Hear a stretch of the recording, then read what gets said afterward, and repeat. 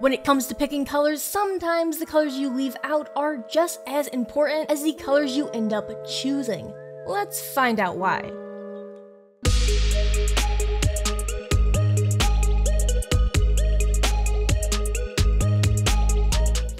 I'm Abbey Esparza with photomanipulation.com, and today we're continuing our journey into color. In part 1 we talked terms and phrases, but now it's time to figure out how they actually function together when choosing colors. So here's the color wheel, a handful of color combos.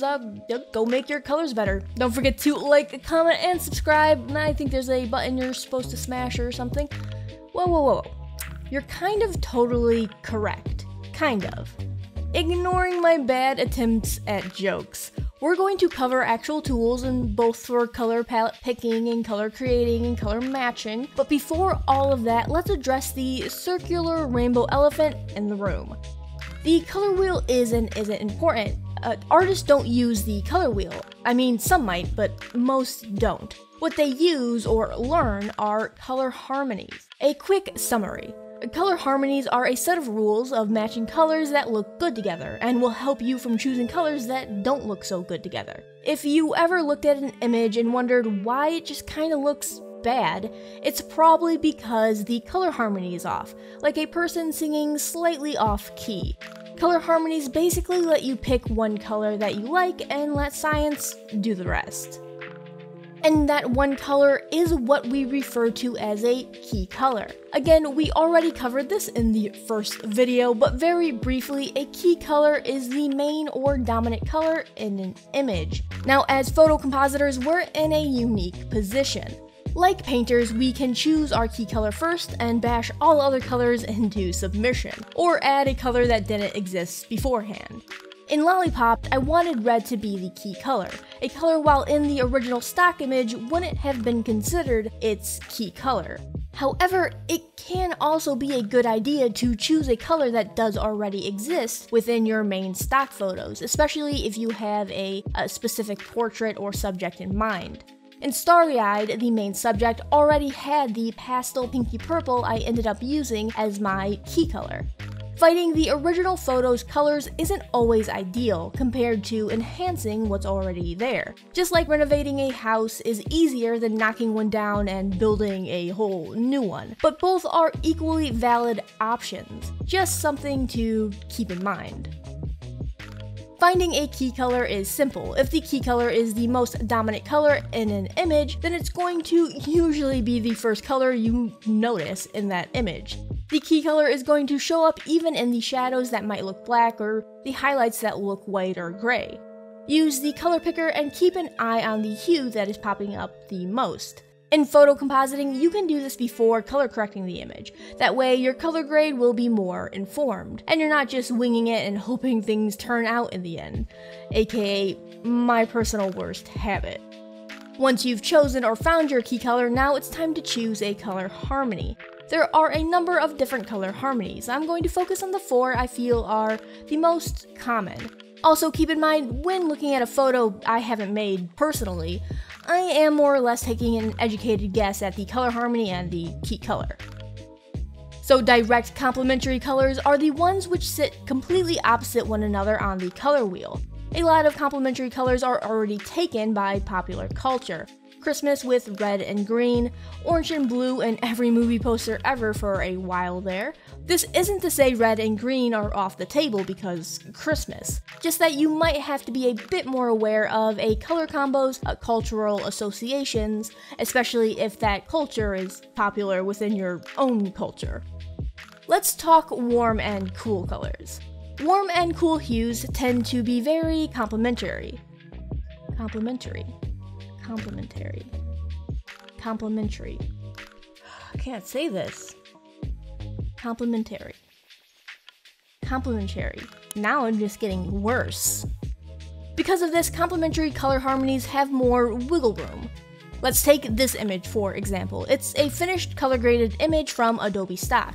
I consider this a finished photograph. Right off the bat, I consider the key color to be this cyan color, because it's the most dominant color of the image. I look at this image and I see aqua, and lots of it. Complementary. complementary colors. Next, the color harmony is direct complementary. It's easy to spot as there is only one other color in this image, this red dress. But if we look at my color wheel here, it's not adding up. For this to be considered a good color harmony, this dress needs to lean more orange, but yet these colors work together. So I guess everything is a lie. Let's end the video here, right? Remember, cool and warm tones are inherently complementary. And while this red color is really pushing into purple, I still consider it a warm color, especially when compared to the cyan blue. This is because there are also warm and cool versions of every color. Keep an eye on the amount of red shown here.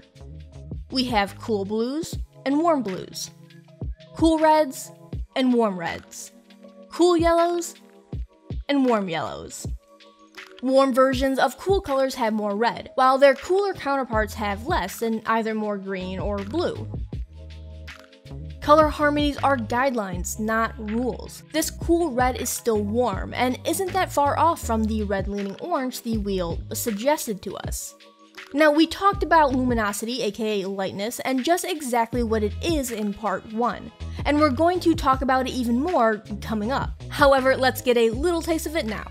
Here we have the cool red of the dress, and a warm red that is the same brightness, which is different from lightness, as the cool red. Then we have a swatch of the cyan, aqua, water. Now, shifting the dress warmer would put us closer to the direct color harmony. Warm red is closer to orange. And the two reds are borderline identical, very little separation between the two. This might compel you to shift the dress to a warm red, or even more likely, might question if the magenta-ish dress is correct. But it's not a magenta dress, it's still a red dress. It just leans cooler. Look what happens when you strip away the colors and leave only the lightness values. The cool red and warm red becomes distinctly different, where before they almost blended together. And more importantly, the cool red offers way more contrast to the aqua than the warm red. Remember, these colors are only different in terms of hue, their saturation and brightness are the same. So the cooler red and aqua are very close to the color harmony suggested, are a paired warm and cool color, and have good color contrast. That is why these colors work. Moving on to analogous colors. I'm going to say analog, even though you guys are very nice about not making fun of the way I pronounce things most of the time. Colors which sit next to each other on the color wheel are known as analog colors. They'll have one dominant color, your key color, in common. Analog colors are often found in nature. Think of a forest, whole lot of different shades of greens and yellows. When creating a landscape, whether it be a matte painting or background, keeping to an analog color scheme will help keep things looking natural. Even if you're using an unnatural color palette, say a purple forest. Keeping the whole image to an analog color scheme will help it look like an actual purple forest, as if in this world their forests are purple like ours are green. It helps sell the story. The purple may not align with our technical reality, but the color scheme of a forest being mostly one color does. Analog colors also work great for portrait backgrounds. By having similar colors in the background, the subject remains the focus. Analog colors are similar to each other, but not the same like in a monochrome color harmony. Monochrome refers to anything which uses solely one color value. When you see an image that is overwhelmingly one color, you can consider it monochrome. Think shades of blue, shades of red, shades of green. A monochrome image doesn't have to be literally monochrome. It's more all I see in this image is blue. If there is some purple mixed in with that blue, then it would be analog. Here is a great example. You may not instinctively call this image monochrome, but all there is red. Here's another example. All you see is red. Same here, blue, and then white and some black. All three images can be considered a monochrome color harmony. But what about black and white? Let's put a pin in that for now. First, let's finish off our color harmonies with the triadic colors. The triadic or triad color harmony uses 3 or more colors, spaced evenly in the points of a triangle, hence triadic. Triadic color harmonies are often vibrant due to the spacing of the colors. When it comes to the triadic color scheme, the key color doesn't matter as much, as you almost end up with 3 different key colors. Only almost though. Your image still will have a key color, and that color will still remain the dominant color, just not as obvious as the other color harmonies. I'm quite partial to the triadic color scheme. It's a good way to be able to play with multiple colors, but still end up with a very cohesive color palette. Now let's talk saturation. We already covered what it exactly is, but how does it play a part in our color harmonies? I think something that tends to throw people off when using a color wheel is that you put in a key color, choose the harmony, and go, well, there's my palette. I guess I'm supposed to fill this image with eye-burning full saturation hues. That's what the harmony says, that's what it spat out at me. But of course that doesn't make sense, so you actually just sat there going, this doesn't make sense, I'm just going to go back to winging it. When a color wheel offers you a color harmony, it's only offering you hues. I mean, it's technically offering you other things, but what we're going to focus on, and what you're going to focus on, are the hues. You'll then take these hues and adjust them to create a more cohesive color palette, tinting, shading, and toning them. A bad habit I tend to spot is the oversaturation of colors as a way to quote-unquote fix muddy colors. You want to avoid oversaturation. Bold colors compete with each other and offer less color contrast. When every color is screaming, "Look at me," you're just going to opt to look away instead. And even further, things don't even have to be saturated to look vivid. Color harmonies, other colors, can complement and bring out the best in each other. This image looks vivid, yet if we look at the colors using the color picker, we can see the saturation is not all that high. Making something more vivid does not equal jack up the saturation.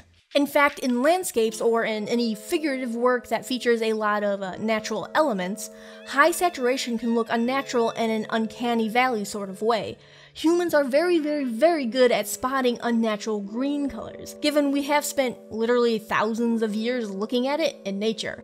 So your general process is going to be, first picking your key color, then your color harmony to select your secondary hues, then adjusting color saturation so that you end up with a color palette where each color plays off and supports each other. Which brings us to our neutral colors. Our neutral colors are black, white, gray, and usually brown. These are basically supporting colors.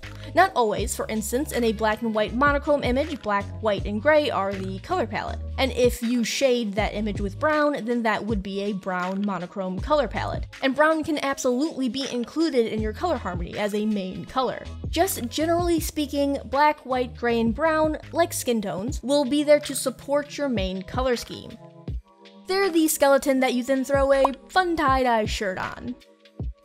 And that'll wrap up the color harmonies. If you're looking for somewhere to start, analog and complementary colors are typically the easier color harmonies to grasp. Think less is more. The more colors, the harder it is to get them to kind of work together.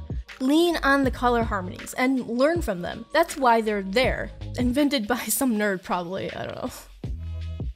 Color contrast and color weight. So we already touched a bit on color contrast. Color contrast comes from a color's lightness value. And say it out loud with me, lightness is different from brightness. The value of a color, lightness, is just as important as the color itself because of color contrast. Why is that, you ask? Color contrast divides an image and helps your eyes move through the image by adding depth and a visual path to follow. Lack of color contrast is just that, no contrast.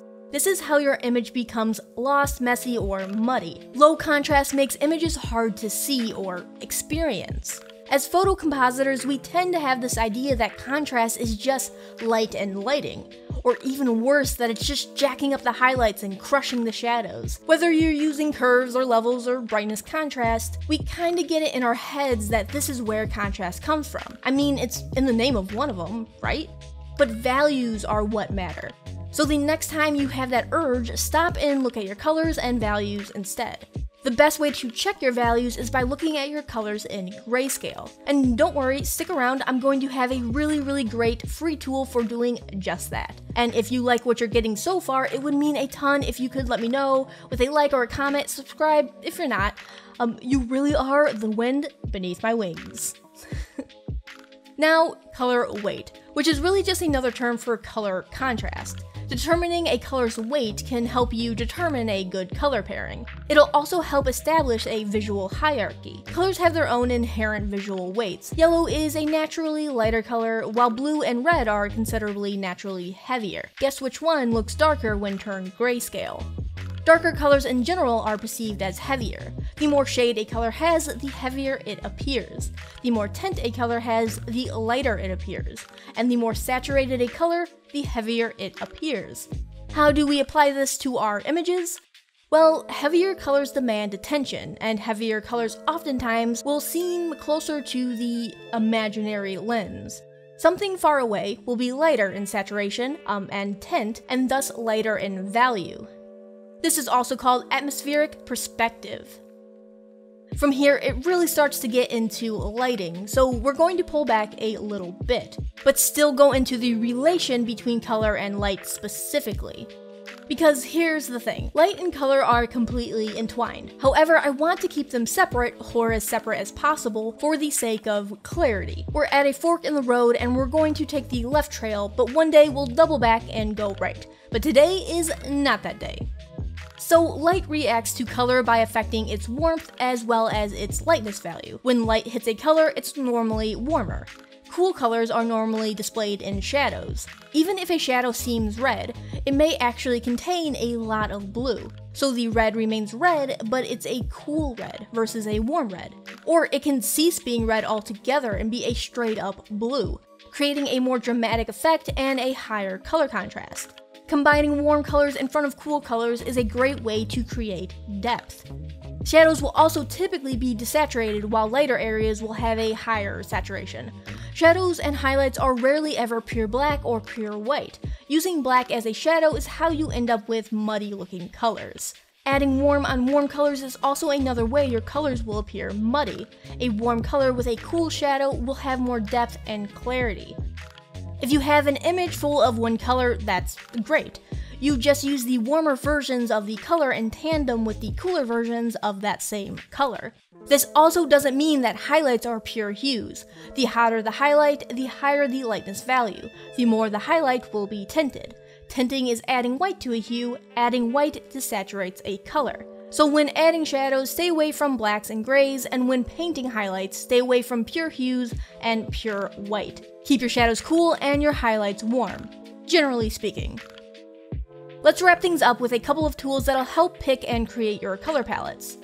The color wheel I've been using throughout this video is the free built-in Adobe Color Themes, found by going into Windows, Extension, Adobe Color Themes.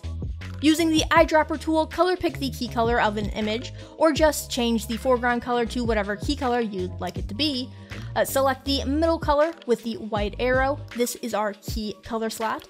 Now hit the Set Selected Color icon. The supporting colors will change according to whichever color harmony you've selected. Photoshop calls these color rules. Select the color rule icon to change your color harmony.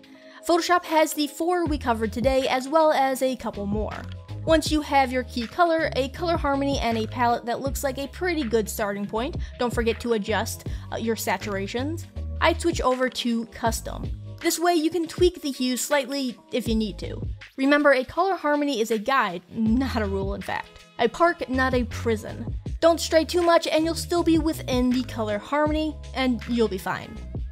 You can also save your themes, turn them into swatches, and all that good stuff.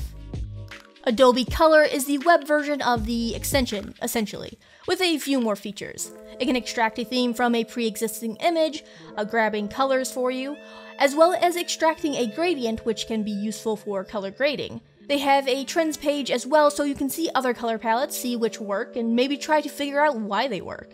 The more you think about color, the better you'll get at color. Now, Colorist is a premium alternative to the Adobe Color Wheel. Premium as in it'll cost you, but it's very affordable and they do offer a 15-day free trial. It's also immensely popular and for good reason. I definitely suggest grabbing it. In fact, I'll be talking much more about it and putting it to use in part 3 of this color series. Lastly, our very own Clinton Lofthouse has an amazing action that'll help guide you in both color and values. The action is 100% free, super easy to use, and gives you a set of color and value checker layers that'll help you apply all of the rules you learned today, making things much less nebulous and takes the theories and turns them more practical.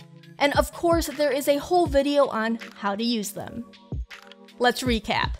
Color harmonies are a set of guides that'll help choose colors that'll pair well together. These color harmonies are guides, not rules, and before choosing your color harmony, you choose your key color. The key color being the most dominant color in your image. Saturation matters, and something can be vivid without technically being saturated. Blasting everything with a dose of saturation does not a vivid image make.